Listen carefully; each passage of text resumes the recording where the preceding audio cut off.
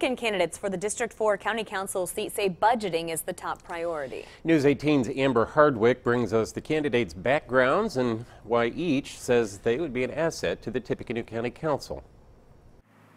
The role of the Tippecanoe County Council is to monitor budgets and expenses. Two Republican candidates are running for the District 4 seat, a seat currently held by Andrew Gutwein, who decided not to run again. Both Stephen Connect and Sally Seagrass believe their knowledge and prior experience would make them an asset to the County Council. I felt a need to get involved now in the community. I have the time, and I'm lucky enough to be retired, and I have the desire and the experience.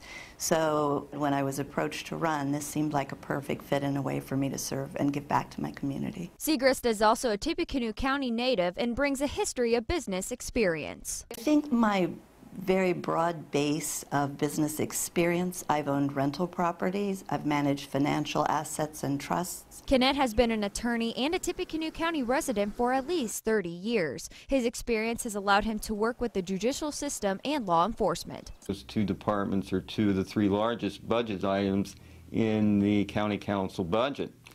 And I think that the knowledge that I've gained over the 30 years would make me a valuable asset. On July 1st, Tippecanoe County is going to have a new criminal code which will be an adjustment for the county. Connect says his background will help the budgets throughout the transition period. Do a lot of criminal law work, and based on that knowledge, I think that I would be an asset as far as figuring out what needs to be done to make that transition.